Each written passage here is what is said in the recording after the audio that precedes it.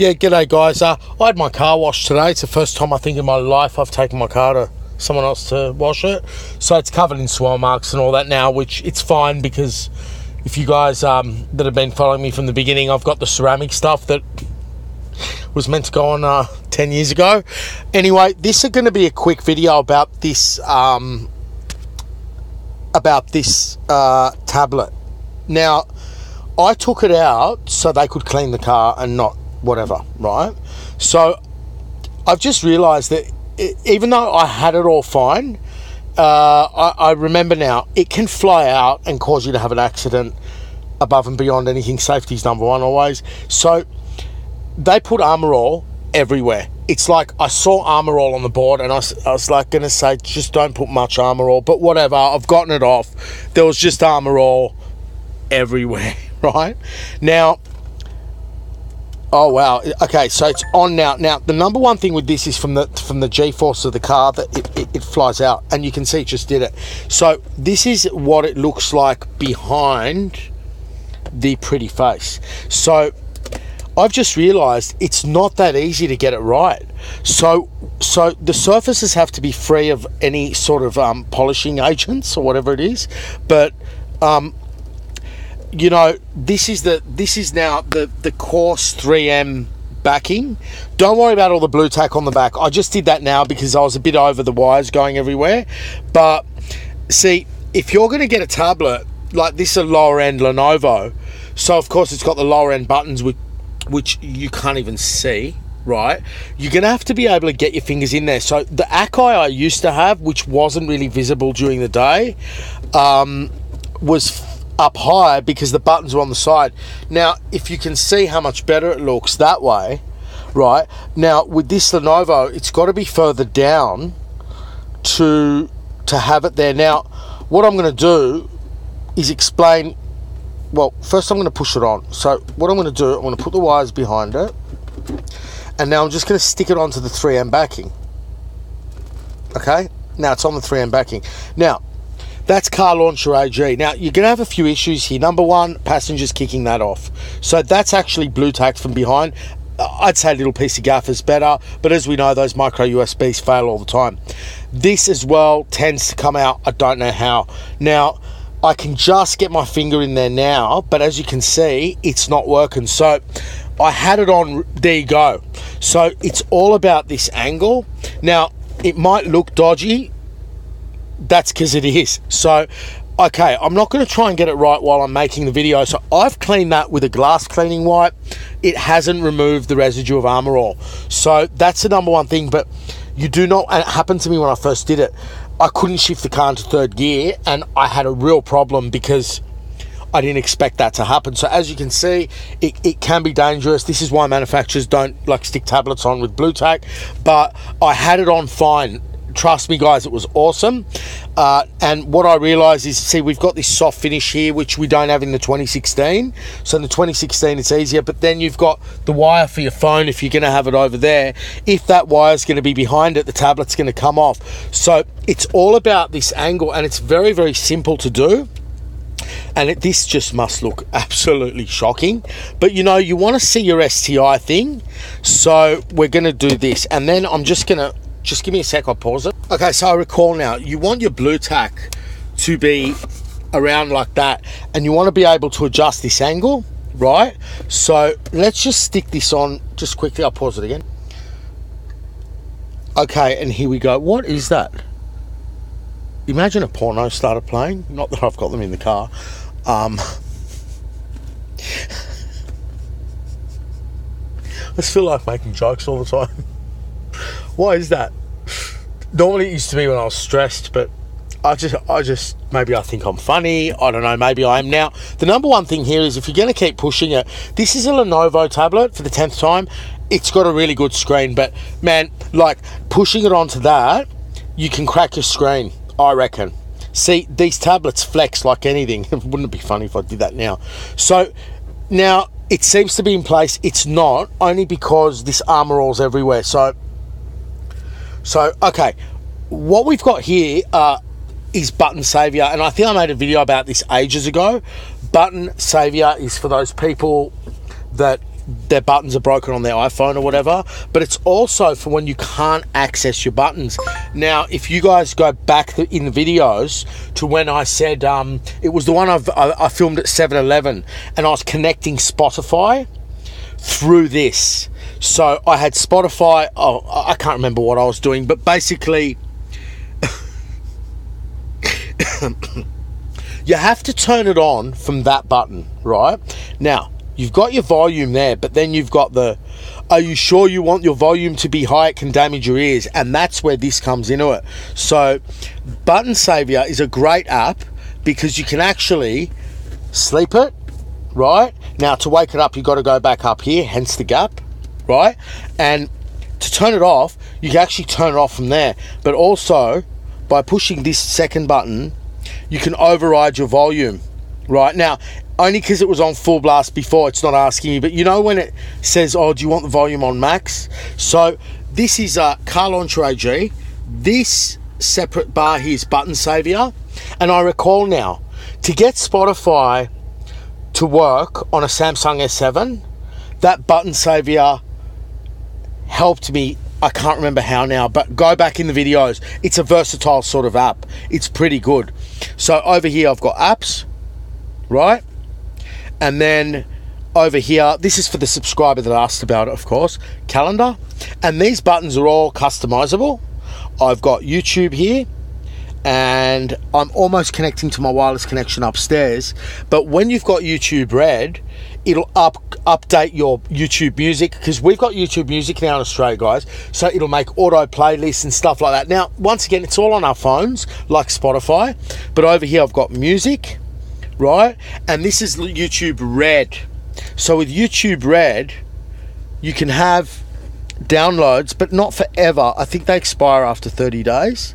So, do you know what I mean? Do you know what I mean? I've got 188 tracks on there. I haven't even upgraded the memory. How cool is that? Not only that, there's none of this Bluetooth synchronization issue. So this is the issue here. I go to the gym with my JBL headset. I forget to turn it off, right? And I've never made a video about this, but it's just part and parcel of this head unit from hell when it comes to that. The music plays through that.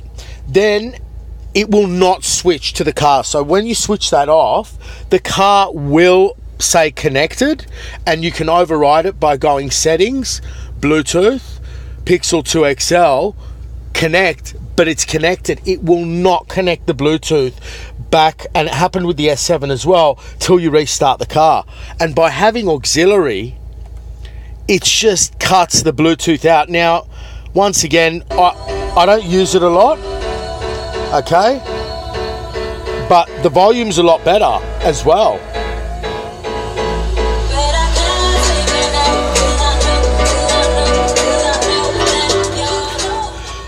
And it's instant, so you can, you know, that now it's off. What do you have to do to listen to music? It's just a nightmare, right? So when you use auxiliary, you don't have that issue. So once again, you're going to have to have the tablet charged. They discharge, right? Also, this particular tablet, I can't charge it through a 2.4 amp output because it says overcharge. Do you know what I mean? So by having the car on, right, near my unit, which is there, and having this on, this will actually update itself with YouTube Red, and that's a really big thing for me. So without YouTube Red, I mean, what would I really be doing with this? Now, also, you can keep playing the music, obviously, now, because it's YouTube Red, see? So if you're on a phone, you can sleep your phone and do that. So that's Car Launcher AG. I can't remember what happened with the trial version. Not everything works on it, like these buttons. Oops. You don't want to be playing this while driving. See, it's those buttons are not overriding the volume. But you've got here speed, which works with GPS. You've got the analog clock. You can change all of this. It's in the settings. So somewhere in the settings here. And it also sleeps very nicely into into night mode. Now with my Akai tablet, and I never had discovered Car Launcher AG, it's a real problem. You know, with these cars, when the brightness, I'll never understand what they've done with the brightness, but you know, you've got your GPS changing color. Now you've got the racetrack mode, sun mode. This is for polarized sunglasses, and that's great. But you know, when the tablet is that bright, it's not really very good. You can't really drive around and have, you know, like a white cinema going on here. So this has the auto dimming function, which I find very handy. And when you go into settings, you can change this. It's not just Subaru. Whoops. You can put any car there, right? Mechanical clock off. Logo Subaru speedometer. I mean, I haven't even looked at this digital speedometer. I didn't know that. Let's do that. Button colors, YouTube, and that's where you customize your buttons. Brilliant app. I mean, there's so many apps out there. Maybe there's something better, but I never really found it. There we go, digital speedo. Not that you need it, but anyway, that's for that subscriber with that question. Hope that helps. And yeah. 3M course tape and blue tack is the best solution. It's now sort of has found itself, but it won't last. That won't last. So make sure, guys, you clean it with an alcohol wipe. There we go. It's come off, and it's just all about the angle of that course backing, and that's the issue going on now as well. So you can see that's stuck there. Once I get this angle right, the hook and loop 3M Velcro, it simply locks on, right? It just goes click and locks on brilliantly, and you can see it there. Then you have two spots up there of blue tack. So yeah, looks really dodgy, but I haven't touched this till today, and I wish I never did. Right, there you go. So that's the ins and outs of it. If you're buying a tablet, try and get the buttons to be on the side for it. And also, I can't stand that little blue edge, but this I love Lenovo because there's just back end features in it that are just the way it works is really good compared to a cheap shit sort of Akai or whatever. So I'm gonna just put my hand on it. You can see the stress this screen can take. There we go. So it's in position, right? And you get the angle right.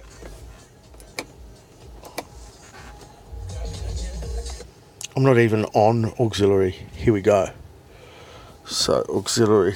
See, the problem is when you have a YouTube channel that's with monetization, the minute they hear music, they cancel the video. Like, I can't make a video with music playing in the background because it's like I can't remember what happens, but it's not good. So over here we go. Okay. So, oops, sorry guys. So now we're going to go back, right? And we're going to go to the home screen. Because it's YouTube Red, it's still playing, but of course you can load your own music into a different app, right? And now if I want to increase the volume past the limit, there we go. So it's giving me that warning, right? Now that's Android. If you can find a tablet that doesn't do that, you're better off the Lenovo's do it. And now I can go past, and the sound quality is so much better. So much better. Look at this.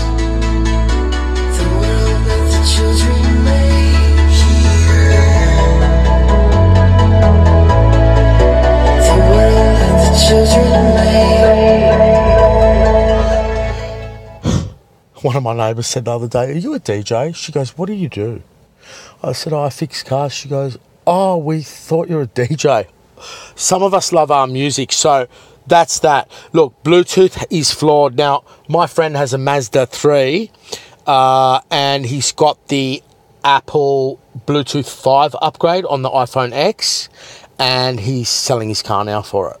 Okay, 2012 Mazda 3, you can't update a head unit. You can on the 2015s, but have any of you guys had any problems with the Bluetooth 5, which I don't even know what that is, on the Apple iPhone? Because we have had That's all about the tablet. I've made a video you can refer to that kind subscriber that asked me all about this, but it's on a table in the workshop. It's not a video that I recall making in the car. So see, now if I want to turn this off, I power it off. But you can imagine you've got here issues of maintaining the charge of the battery and not overcharging it through a 2.4 amp thing. Also, it's connected to that side, not to the input for the head unit. Okay, all sorts of stuff. It just never ends, but I hope that helps. Bye.